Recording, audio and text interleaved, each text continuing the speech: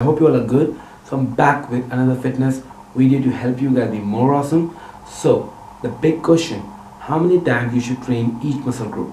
Well, this is a very debatable question because Arnold Schwarzenegger used to train his each muscle group twice a week, and modern bodybuilder Jay Cutler trains his each muscle group once a week.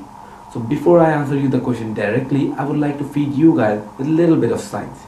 So supplementation, training, dieting, all these actions are just for one reaction, and that is muscle growth. We all want our muscles to grow. The process of muscle growth is called hypertrophy.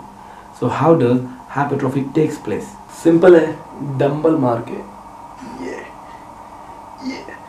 Well, unfortunately, that's totally wrong. You don't grow muscles in the gym. You do only one thing in the gym, and that is muscle damage. And when you rest optimally, you allow your muscles to recover.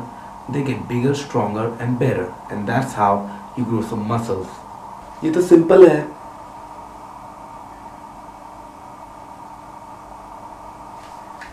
Well, that was just the starter. Let me show you the main course. So the first step in muscle growth or hypertrophy is a high tension stimulus. That's the reason why many athletes ask you to focus on the negatives, because that's the part when maximum muscle damage takes place.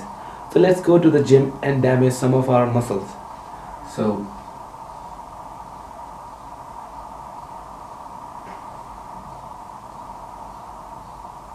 now we have some damaged muscle fibers. So this damage or high tension stimulus that you have done in the gym activates certain genes in the muscle fibers, which tells the nucleus to produce mRNA. Now this mRNA is simply a blueprint for protein. The mRNA instructs the ribosomes to start grabbing amino acid out of the amino acid pool. So now the ribosomes start to grab out amino acid out of the intracellular amino acid pool. Now these amino acids are integrated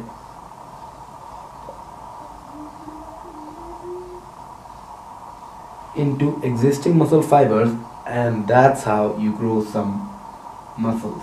So your damaged muscles now gets bigger, better and stronger. बस कर पगले, इतनी science mechanical में नहीं है. So now you know how muscle growth takes place. Well, this process of protein synthesis lasts only for a very short period. In fact, in a research it was found that it starts to degrade after 24 hours of the training. So this process of protein synthesis starts to degrade. So it's a very bad idea to train your each muscle once a week and then wait an entire week to train it again. But what about recovery?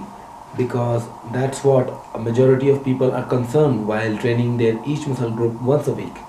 Let me tell you that it's proven scientifically that your each muscle group, including big muscles like legs and back, can recover within a period of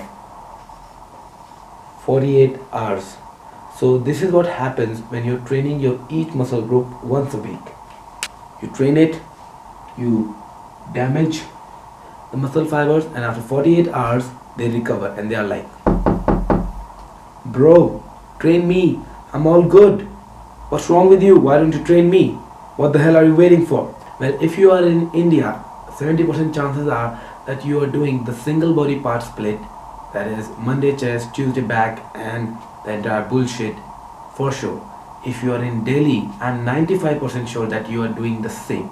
So why do many bodybuilders and gym trainers support this split?